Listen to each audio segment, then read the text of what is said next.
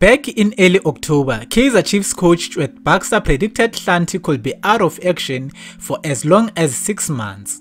The 31-year-old has been sidelined with a torn Achilles tendon injury, but is said to be coming towards the end of his rehabilitation. A source has now revealed that he could be available to face France on 29 March. He has been phoned by the coach to ask how he feels and he could be called up to the team.